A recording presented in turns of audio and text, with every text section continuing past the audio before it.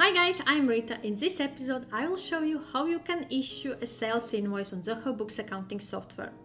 So you can issue an invoice either clicking on the blue button, going through your quick links and click on invoices. Also, you can issue an invoice by clicking on new and select new invoice. Or you can go to sidebar under sales, under invoices. You can issue an invoice clicking on this plus sign or clicking on new. This is an invoice template, so select your customer or add a new customer by filling in contact card for this new client or new customer. In my case, I will select Happy Limited. Invoice number will be automatically generated by system, but you can change your preferences on clicking on that setting icon. Order number, if you have order number what you need to quote, add it here, otherwise leave blank. Invoice date, select an invoice date. And payment terms and conditions or payment terms are coming out from client's card, but you still can change here. For example, if this invoice needs to be paid immediately.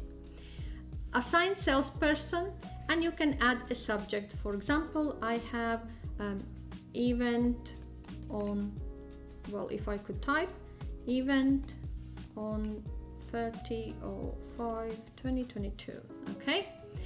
Now we need to add an item detail. So if you have product, you will be able to change quantity and then it will calculate amount and etc.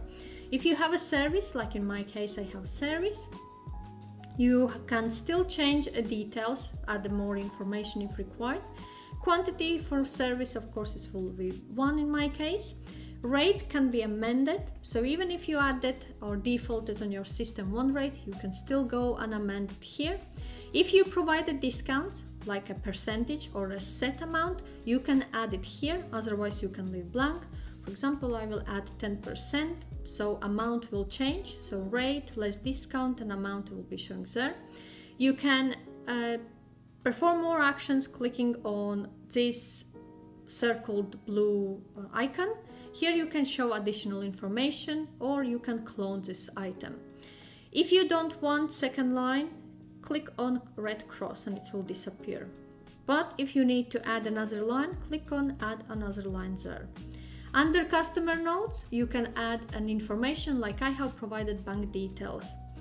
If you send a product and you want to charge customer for delivery charges, courier charges or shipping charges, add it here.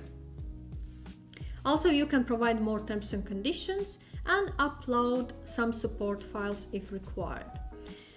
If you have opted for sending emails to your customers or you have added an email address will show up here, but you can add a new email address by click on add new and providing details of this contact person for this particular customer. Then we can save as a draft this invoice, save and send, but when you click on drop down list, you can save and print this invoice, save and share, save and send later. Also, you can cancel. If I will click save and send, you will be directed to next page, which would show an email, like an email sending form. You can amend this form if required. For example, if you want BCC someone in, type in details there, or if you want to change subject. When we go to the bottom of this invoice, we can attach a customer statement, change date range by clicking on that pen icon. Otherwise, just untick or do not select it. If you have any other attached support files to provide, click on attach files. Once you have filled in details and you are happy with all information, click send.